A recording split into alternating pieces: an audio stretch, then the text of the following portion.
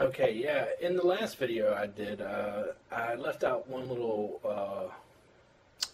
aspect that I really enjoy about this program, Aptana, as well.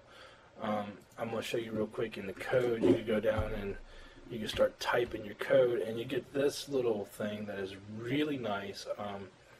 It shows you what it's compatible with as far as Firefox and Internet Explorer. That's how bad I don't even use that any longer, hardly. Um, that's a really nice little feature.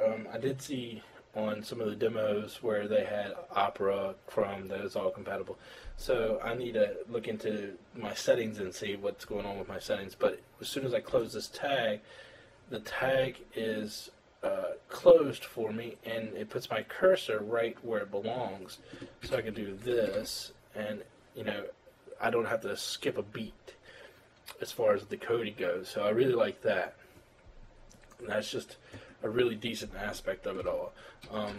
You could go like div and close that up, and then do whatever you got to do. I'm not sure why that didn't work too well for me, but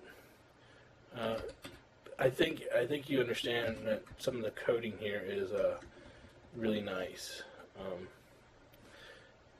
As far as the text editor goes, I'm sure it has some of its downfalls and all that stuff, but I definitely wanted to show that aspect of it. As far as my last video, I just forgot to add it in there. But anyways, have a good one.